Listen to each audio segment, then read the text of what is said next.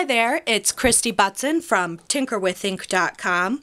I have a quick tutorial for you today on how to use your dry embossing folders to create a heat emboss look on your card. This is not a stamp. I don't know if you can see that shiny part there. But this is not a stamp. This is actually made using the honeycomb embossing folder. So I'm going to show you real quickly how you can do that. The first thing you need is an empty clamshell stamp case. You'll need a brayer and some ink refill. I'm using Daffodil Delight ink refill. So what I'm going to do is just put a couple of drops in the bottom, and then to give it that metallic shine, I'm going to use some of the Frost White shimmer paint. And we just need a drop or two of that, not much. And then using your brayer, just move the ink and the shimmer paint around until they're well combined.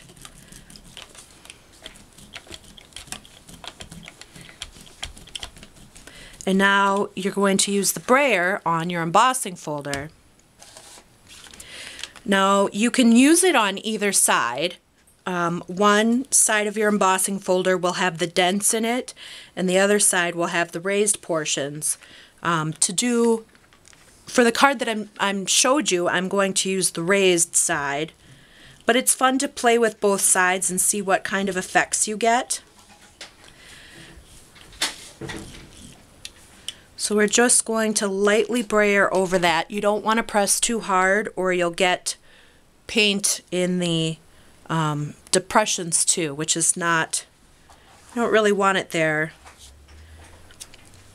because that could show up on your cardstock. Then we just grab a card. I'm putting a whole card in because I'm just going for a very clean and simple look, but you can obviously add any shape or size you want.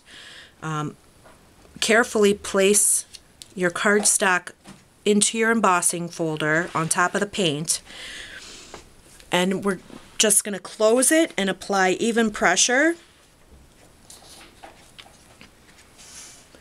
And then when you open it, you have basically stamped onto your cardstock. Now using the shimmer paint will give you a metallic look very similar to heat embossing. However, if you just want to use it as a stamp, you can use your stamp pad direct to the embossing folder and just ink it up that way and stamp with it. Here's an example we made at convention last year using the chevron folder and Versamark ink for a more subtle look, and we just applied the Versamark straight to the embossing folder and then stamped it onto the cardstock. Now you do want to be sure when you're done to take your brayer, your embossing folder, and your clamshell case and wash them out.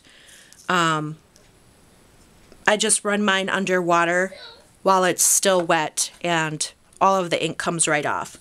So there you have it. I hope you have fun playing with this fun new embossing technique.